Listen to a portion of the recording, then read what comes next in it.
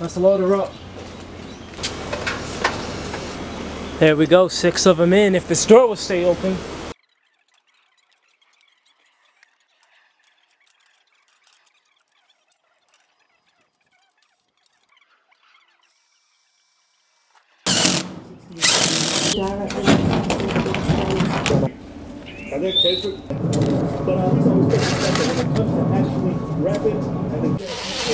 Joe don't want to see no daylight. Me with broken dreams.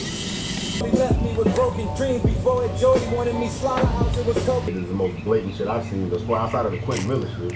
I was the first to die. I made you pop. The world who I was. Oh my. You toxic where you actually came up. You know what I'm saying? I'm a better artist. Most potential, man. Like.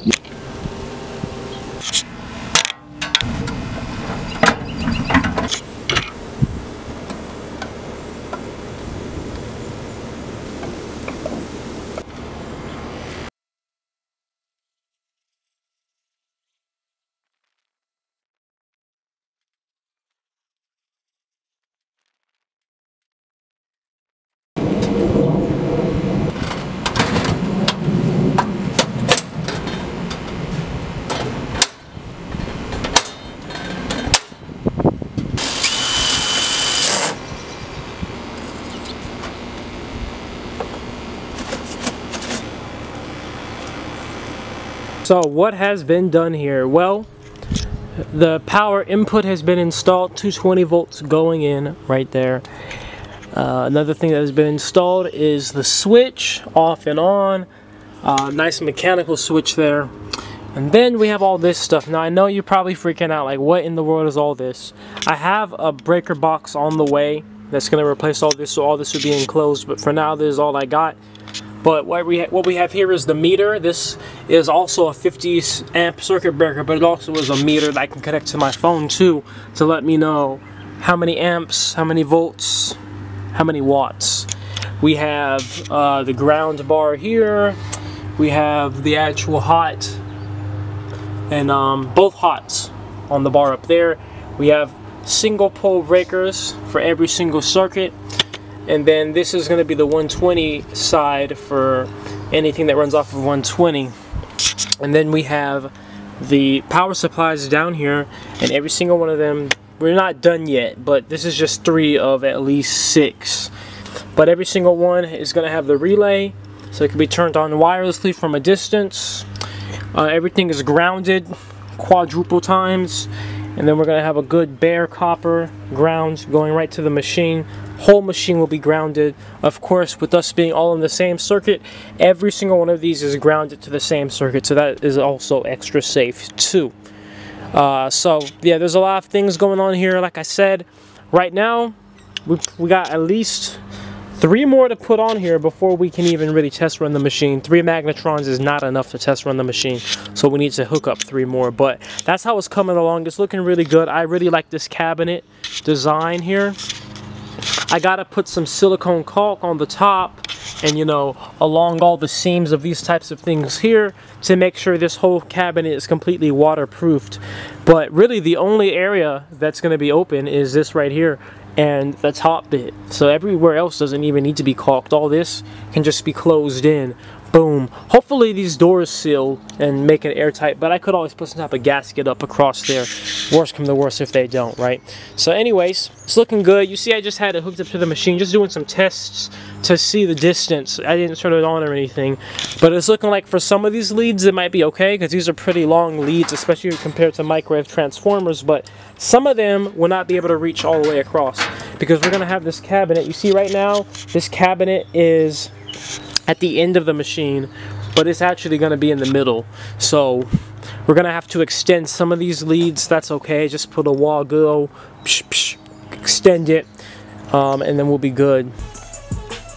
So these original casters I put on this cabinet here have completely failed. They're too small. They cannot hold up to the weight, and they get unbalanced and make this thing fall down, which is dangerous. So I got to get some bigger daddy casters. So we got some bigger daddy casters. We're going to put these biggie daddy casters on the cabinet.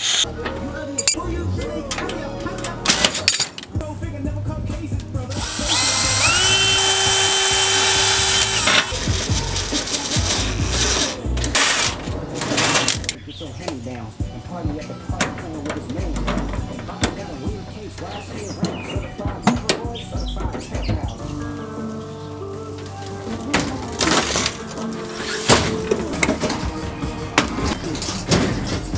What is it, the brakes? I heard your finish, you don't work with me no more, okay. So the new wheels are working a lot better on this thing. They can lock in the swivel direction and in the rolling direction, unlike the last ones. They're just overall better casters. Anyways, I did all this, and this was temporary. I was doing this just to be able to test run the machine, but I didn't even test run the machine because it's been raining so much around here. So this was just temporary because obviously I'm not going to make this piece of particle board with all my rails on it permanent. So anyways, I got to take all this apart. Another thing I want to do, a lot of you guys suggested that I move my switch to the outside, because if something goes wrong and there's sparks and shorts, I don't want to stick my hand in here to turn the switch off. So it makes sense. I don't know why I was thinking to put it in the beginning or in the inside to begin with. She don't want me to sing. Or returns to a stage, they go and leave it. You lied to me, Dad, and now you make mommy sad. You hear the sound of my voice, just know that I'm...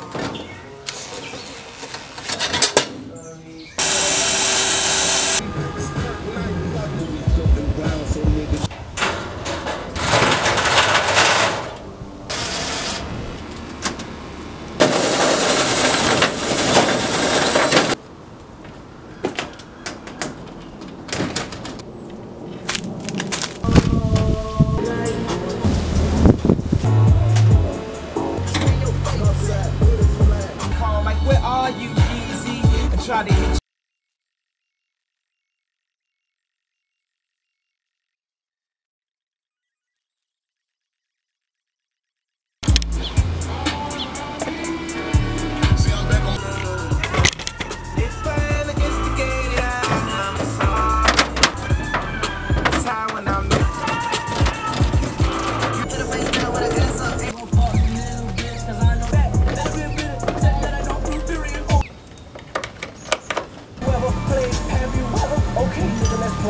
When you hit the White House, do you? But remember you ain't passed economics in school.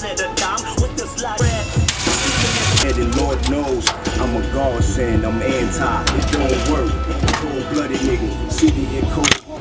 How is it coming along? The switches have moved to the outside like I said it would be. Another thing that has been done is the meters to let us see the kilowatt hours, amps and all that has moved to the outside as well. That nice waterproof box, liquid tight fittings here, goes into here where we have this big box, runs in. I might put a sleeve over that stuff there, but everything is run in, connected. You see the grounds right to the whole cabinet, bare copper, circuit breakers for every single thing, 50 amp circuit breakers for the whole circuit, 6 amp circuit breakers for every single one of these. These only operate at about 5.4 amps each. 20 amp circuit breaker for everything 120 that's in this machine. This is the 120 line, this is the 220 line. So everything here is going to the power supplies, anything else is 220, everything here is going to be 120. Eventually I'm going to have an outlet on the outside of here, boom, that so that way I can run an extension cord to plug in my 120 things. I'm also going to have a 30 amp outlet eventually put on here too. This 30 amp 220 outlet, that will go to the plastic shredder, so that way we can have it all in the same system to know, okay, how much electricity is everything consuming. The machine, the plastic shredder, the air compressor, the water, everything right here. Alright, so battery died, so I couldn't get the footage of me cutting this out, but I gotta get a new one of these. This is rusty, beat up from the previous machine. That's why I don't have this cocked in.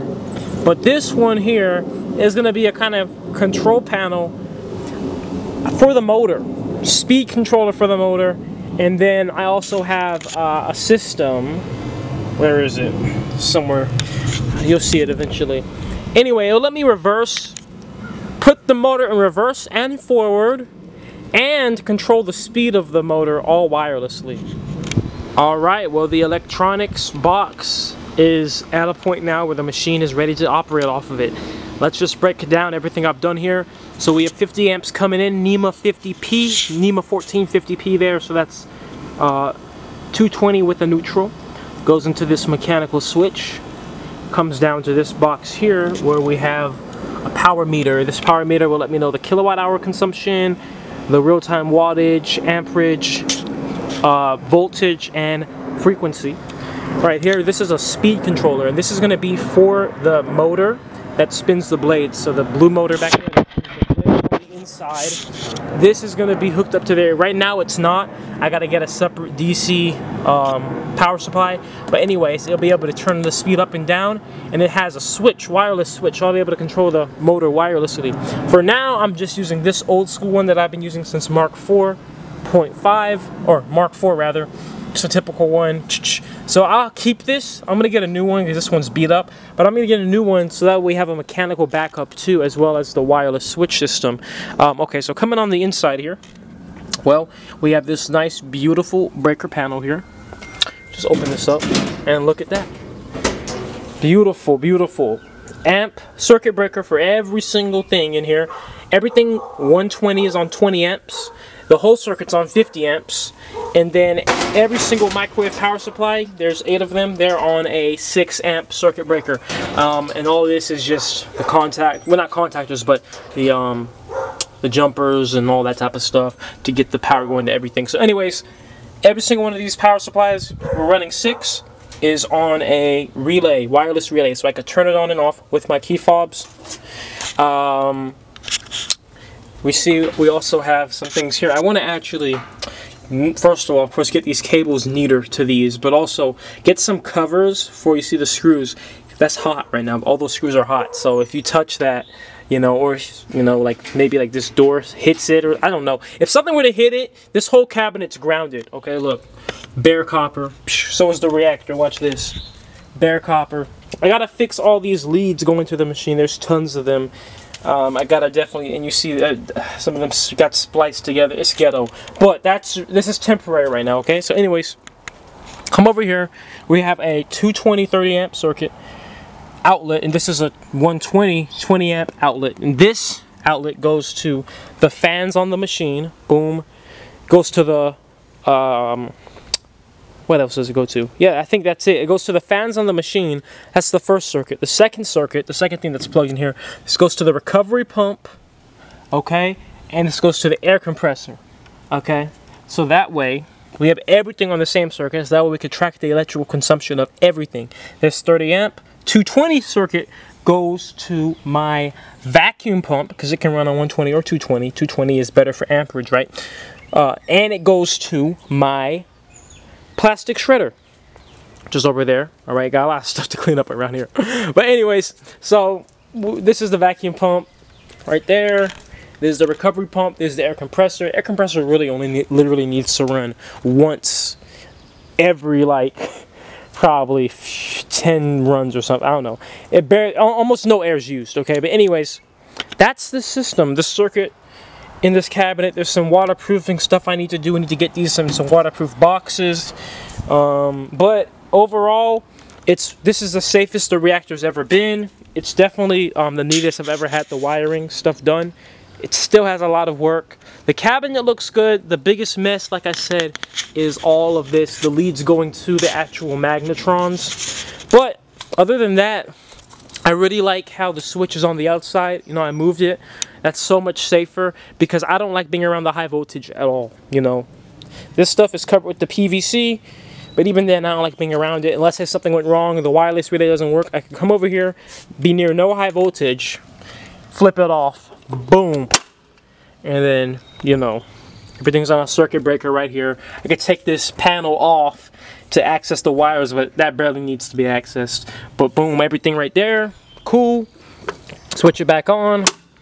And yep, and then look, you know, this key fob chain here just has some things on it, but look, for example, fans on,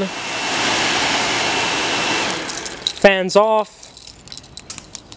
That's the air valve system. That was on the circuit as well.